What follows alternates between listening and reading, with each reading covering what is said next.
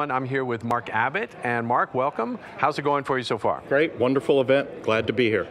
So what areas of research are you specifically focusing on?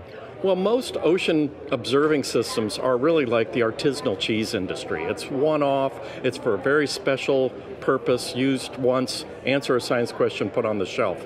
We really want to bring that sort of intelligence all the way from the cloud down to those systems so that they're smarter, they're more flexible, really make that innovation much more rapid. What specific area of research are you focusing on now, and what problem are you trying to solve? Well, one of the most exciting projects we're involved with is called the Ocean's Twilight Zone. It's a part of the ocean, from maybe 300, 600 feet down to about 3,000 feet. It's a vast ocean ecosystem. We know very little about it.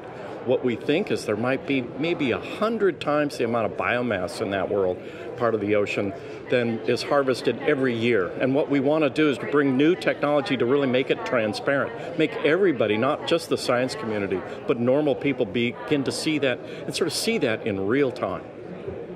How do you feel about attending the Microsoft Research Faculty Summit, and what have you learned? Well, what's really exciting is to see all the advances Microsoft has made, and really not just looking at the office productivity or databases, but really looking at that end-to-end knowledge ecosystem so that everybody can begin to participate from sensors all the way up to high-end modeling to engagement and learning and teaching.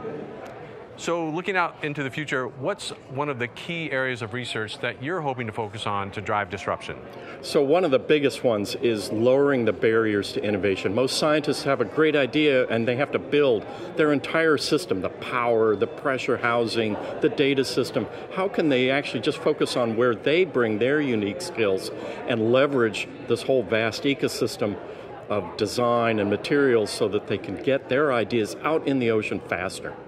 Hey, Mark, thank you so much for your time. Thank you very much. It's a great event.